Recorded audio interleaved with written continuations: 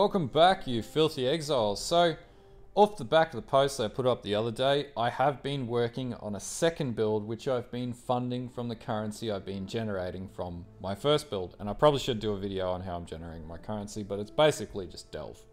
And also just endgame mapping and Cyrusing at this point. At this point I think of it, yeah, full map completion, pretty much getting there to full map completion. So getting everything that I need is getting much easier. Like we're 2 weeks into the league, so yeah. Alright, so what is the build?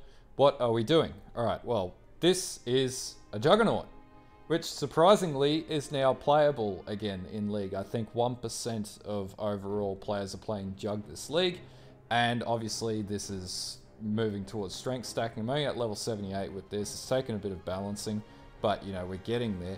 Now, in particular, the skill that we're using is Boneshatter.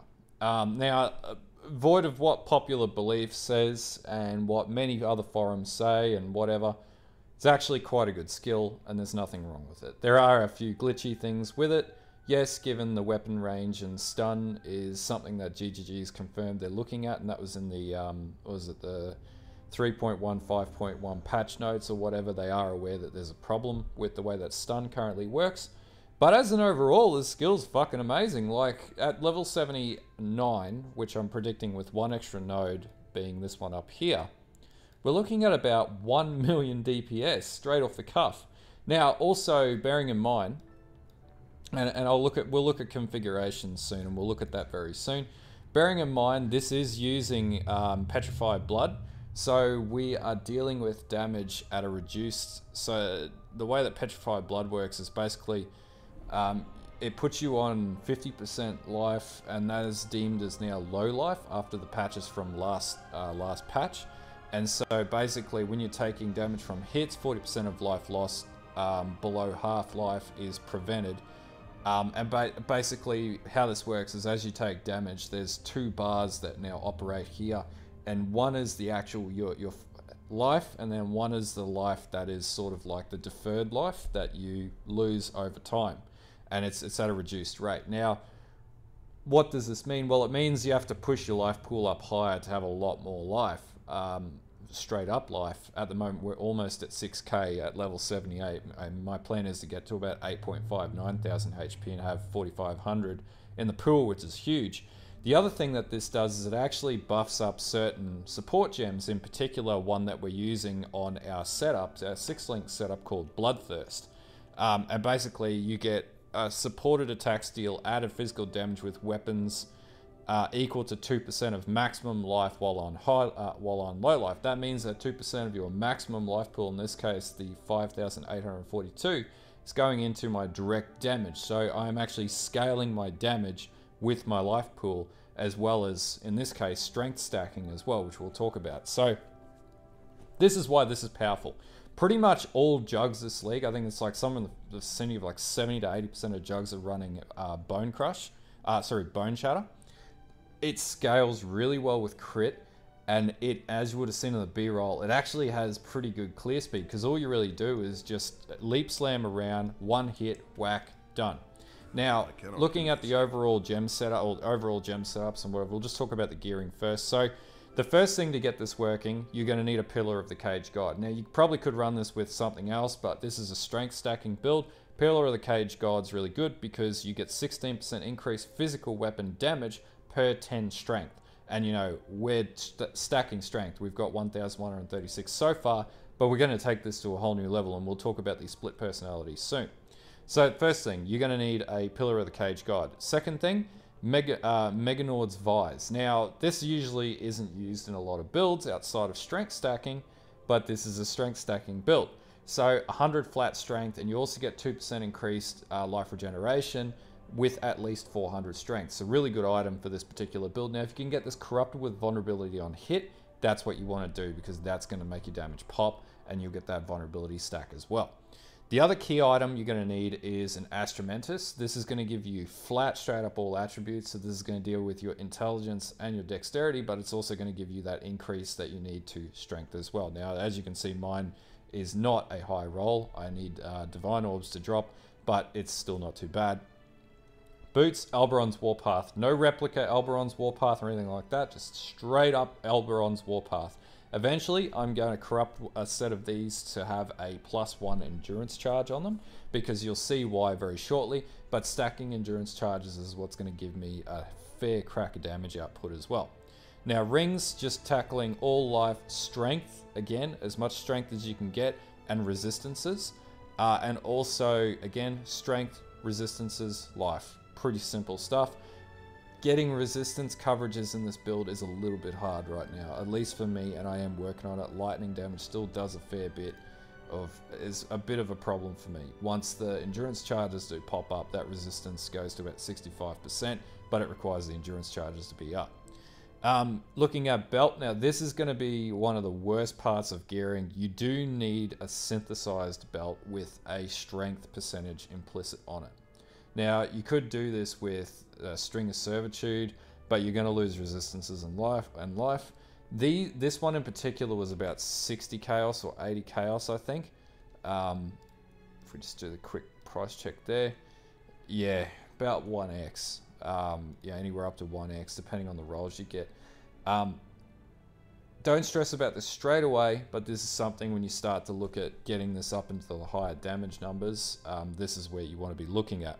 Helm, another thing. So there is a roll on helms that you in particular need for this build, and it's gain accuracy rating equal to your strength, and this happens on this roll. It occurs with Warlord influenced helms. Now you will need this. There's another roll that you'll need also eventually, which I haven't got yet, but it'll be you gain critical chance based on I think it's 1% of strength or something like that. It's a strength roll as well. Really hard, and it needs to be double influence with Hunter and Warlord to be able to get that, from my understanding. Probably going to take a punt at crafting that myself, but for now this is doing the job, and this will get us well into T16 maps. Right now this is doing like T11, T13 maps pretty easily. It's still got a bit of a ways to go, but it's getting there. The other thing is I lucked out in Uberlab and got a Boneshatter trauma, and we'll talk about the way that this works probably now actually. So looking at gem setups, void of everything else, you know, we've just got a basic 4-link totem setup with our War Chief and our Protector totems in the staff. In the helm, we're just running Leap Slam. I do have Cruelty, Fortify, and Faster Attacks, but you don't really need to do that. Faster Attacks and Fortify is fine. In the gloves, we're running Dread Banner, Petrified Blood, Pride, and Enduring Cry. We'll talk about how this works very shortly. Now you can also switch Enduring Cry out for Ancestral Cry for the weapon range. I'm not really noticing any issues with this because I'm running a bit of a different setup to what a lot of other benchmark builds are running in their 6-link, but I'll get into that in a couple seconds. And then just a really basic cast when damage taken setup with Immortal Call. The reason why we want to use Immortal Call and increase duration is because we stack endurance charges. The beauty of that is we basically have almost permanent Immortal Call. Not permanent, not always up, but when you're getting hit, you're getting Immortal Call pretty much stacking, and it's amazing. It's one of the most sort of survivable skills and ways to play Jugg. Void of, you know, all the damage reduction, defense, things like that I'm starting to accumulate up here. Now, this 6-link, this is what's important.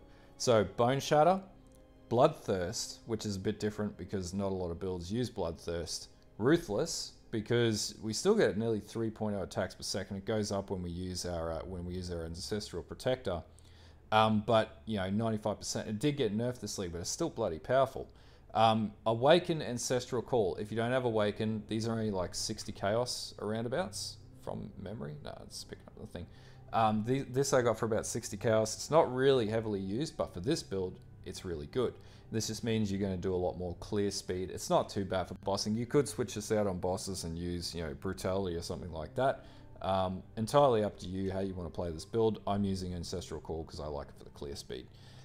Impale, so this is a 100% Impale build. So we'll just have a look at this. Offense, 100% Impale. So that's a good one to have. And Endurance Charge on melee stun support. So we always generate endurance charges, but the other advantage of this is you get 4% damage per endurance charge. Multiply that by 7, that should increase damage output. So the more endurance charges you get, the more damage you're going to do, which is incredibly useful for this particular build. That's at 30 to 28%. Hopefully I know my maths. Yeah, it's fuck it. Yeah, it's 28, 38%. Yeah, there we go. I think I got there. Yeah, no, 28%. 28%. There we go. Basic mathematics. Oh fucking. Anyway, so as far as the tree setup, and by the way, I've got nothing special in duels except for an efficient training. That's pretty much it right now. But basically, from a tree setup, you're simply just going to go down, pick up Born to Fight, Warrior's Blood, come down. Now, I have picked up Martial Experience. Eventually, I'll drop this off, but I find the Leech helps me big time.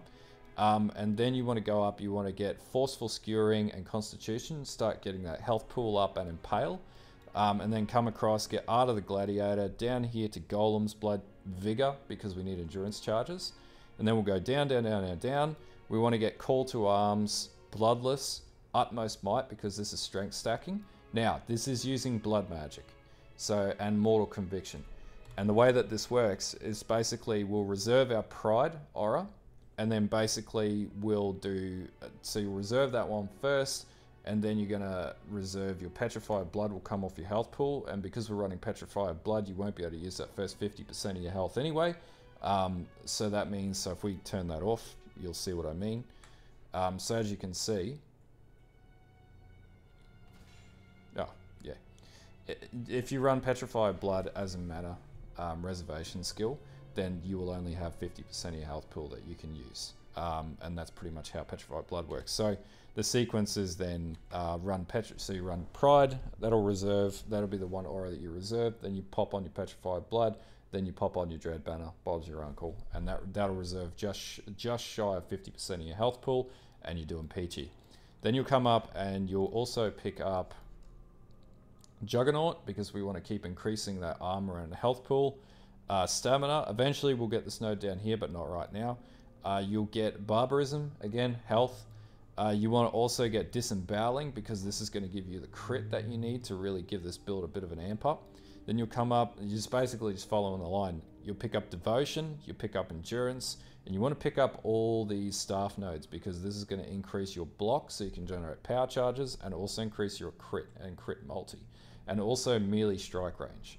Then you'll come up, I've picked this node up here to get my efficient training into the build, so I can get more strength and convert this to strength instead of intelligence, because we don't need any more intelligence. We've got Astromentus. Then we'll come up and we'll pick up Purity of Flesh, again Chaos Resist and Life. We'll eventually pick up this whole node, but right now just these two are fine. Then we'll come up and pick Blunt Trauma. Again, this is increasing crit and crit multi with your staves, and it also gives you knockback as well, which is really cool. Then you'll come down here, you'll pick up your up to Serpent Stance. This is going to increase, again, your crit and crit multi.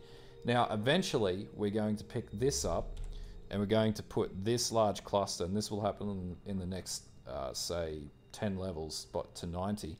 So we're going to craft this large cluster into at least a double node cluster. And then we're also going to put in this large cluster 2 split personalities, which means that all of these nodes leading from here through here, because it picks up direct paths, all these nodes up here, through to here, through to here, through to here, up to here, are going to get a 25% increased effect. So that means if you've picked up a, 10 strength, you're going to get an extra 2.5% strength to every single node there, at least. So 2.5 to 3 or 2, it'll probably round either way, probably round lower, knowing POE, because it's not a fair game half the time. And that's going to increase your strength stat, significantly, because we're going to roll this not once but twice.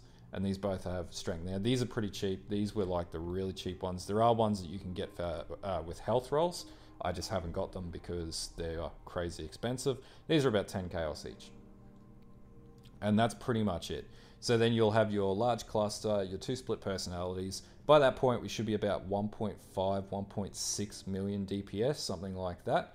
And then it's just the essence of just minning and maxing and continuing to drive this build up and dealing with resistances and everything else in between. I cannot do this yet. That's pretty much how this build works. Now, I haven't even set these up.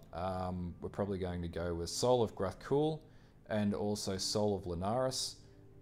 We don't really need anything else. No, not really. We could take damage over time resistance, but we don't really need that. Actually, there we go. Additional physical damage, and then we'll get that Warmaker as well, and that's going to give me a lot more damage. Damage reduction. So yeah, that's pretty much the build. It's pretty straightforward. This is just a build diary part 1, so this will be my second build for the league. This will probably be the only other build I'll play for the league, because in the past I've done like crazy levels of build. I'm going to focus on currency generation, end game, and things like that after I get this build going, because I'm actually having a lot of fun in this build. But I'll put a POB in the description. If you've got any questions, feel free to shoot them out, or any other comments to make, whether or not I'm on the right track, or if you think that I'm completely crazy, then feel free to put them in the put a comment in the description or in the comments section. But yeah, anyway, yeah, do what you will with this. Have some fun. It's actually a really good skill. I don't think it's bad at all.